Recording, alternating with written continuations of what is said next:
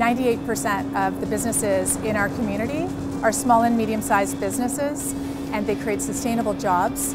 So female entrepreneurs are out there solving real problems, creating amazing jobs, and using capital very efficiently. I launched SheEO because as a female entrepreneur, I experienced a lot of challenges getting funding to grow my business and getting the kind of support that I needed from traditional kinds of accelerators and incubators. And so we designed a program for women, by women, to capitalize on all of our assets.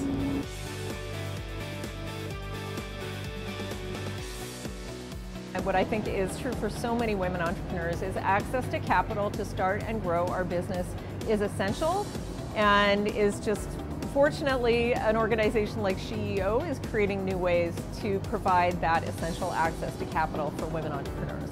As a woman and as an entrepreneur, I can't help but be driven to support women entrepreneurs because I know how hard it is.